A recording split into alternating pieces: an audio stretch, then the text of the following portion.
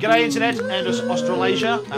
Dan Murphy here from Empire Australasia. With me is JJ Jennings and David Michael Brown, and we are here for the Movie of the Week show. And we're talking about The Infinite Man, the debut feature from writer-director Hugh Sullivan. Hugh Sullivan, which was shot last year in South Australia, along with a whole bunch of other movies. And it's a very, very funny piece of time travel, rom-com-y stuff. Yeah. JJ, do you want to run us through it? Yeah, sure. Yeah, look, the great joy in this film is that it's a low budget film, but basically the Hugh Sullivan as writer has worked very hard to make this a killer script. So he's really been able to spin out, you know, quite a complex concept into a very compelling kind of film. Basically, it's about it's the cast are three people. Josh McConville, who plays a scientist / inventor called Dean. His girlfriend Lana, played by Hannah Marshall, and then Lana's ex-boyfriend, who is played by Alex Dimitriadis. Terry, and he's great in it as well, isn't he? He's great. He's an ex-Olympic javelin thrower. Who now basically Dean you say it out loud like that. Yeah. So Dean has taken Lana to a remote hotel for a romantic sort of anniversary weekend that basically goes completely askew. So he invents a time travel device, as you do, to try and do over the weekend and make everything right again with Lana. Now, of course, nothing goes to plan, so that goes wrong. And without giving too much away, multiple versions of each character start stacking up as the time travel gets out of control.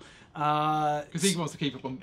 Each time he mucks it up, he wants to make it better. So he's going back with a list of things he's got to make better, and it's inevitable it's going to go wrong. Yeah, the great thing about it though, it's sort of like because there is that Groundhog Day sort of learning by your mistakes. Eventually, you'll get the girl kind of thing, I suppose.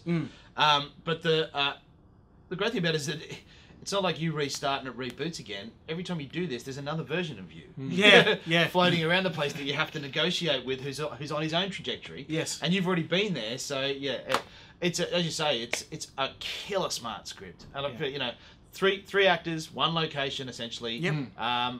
You know, no special effects to speak of apart from old stereo equipment and headphones. and it doesn't need it. You don't need the. It's a power of the story. Yeah. It's going to be ripe, I think, for someone like Brad Pitt's Plan B company, or someone maybe you could imagine casting Steve Carell in the Dean role. Although it'd be hard to improve on the performances on display. Yeah, Josh McConville in particular is brilliant. Yeah, he's great. He gets. Sullivan feeds him a lot of really funny off-the-cuff lines, and the character has kind of a very OCD sort of quality to him, you know. So he's sort of in some ways a typical nerd, but then he expresses a lot of stuff that's very atypical. You know what I mean? For what you would expect. And to be I love the fact as well that guy. It takes him so long to actually start learning by his mistakes. Yeah. So at the beginning he's just like, oh no, just change that, and he never seems to learn, and it gets progressively worse and worse and worse. But, I mean, for a low-budget film as well, the whole aspect of the multiple people being on screen at the same time and the way it's edited together, it's fantastic. You never once watch this film and go, oh, that's a bit naff, or you can see the lines. It's extremely very well done. It's extremely clever, isn't it? Like, you're right, he's totally mapped this out. Yes. It must have been storyboarded within an inch of its life. Because it would have had to be. Yeah. I believe he worked on the script for a couple of years. Yeah. So, and you can tell it's really tight, it's witty, it's funny, and not just funny, but it touches on some really kind of profound statements about relationships in general. Yeah. About how we try and relive certain things, we try and rewrite certain things. It says something much larger. Remember the good, forget the bad, sort of stuff. Yeah, you just hang on to those brief little moments. Yeah. So I guess it has a little bit in common with Eternal Sunshine of the Spotless Mind in that regard. You know, about how relationships play out in our brain as opposed to reality. So it does some really, really clever things as well. Yeah. Yeah. No, really smart movie.